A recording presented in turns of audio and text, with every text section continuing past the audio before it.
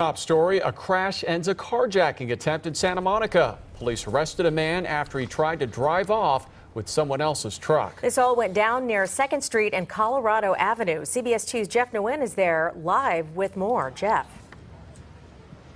Guys, this happened right by the 3rd Street Promenade where there is a lot of foot traffic. As you can see right behind me, there are shops, restaurants, as well as the mall right there. I want to direct your attention to the ground right there where you see those markings, because that is where all of this ended. Let's go ahead and roll some video. I want to show you this white Toyota pickup at the center of this case. It all came to a stop at the corner of 2nd and Broadway in Santa Monica. Now, partially because a wheelchair was pinned underneath the rear axle of that truck. Here's the backstory. Police tell us just after 2 this afternoon, the driver of the Toyota got into an argument with a bicyclist. The driver then jumped out of the truck and confronted the bicyclist.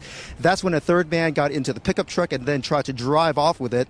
The driver of the pickup tried to stop the thief. In the process, he was hit by his own truck.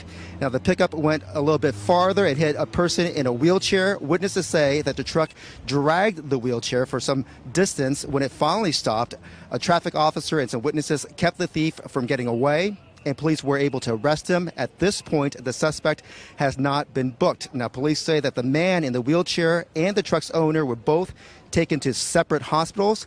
The owner of the truck is listed in serious condition. At this point, we don't know how the man in the wheelchair is doing. However, we are told that his injuries are not life-threatening. Now back to you.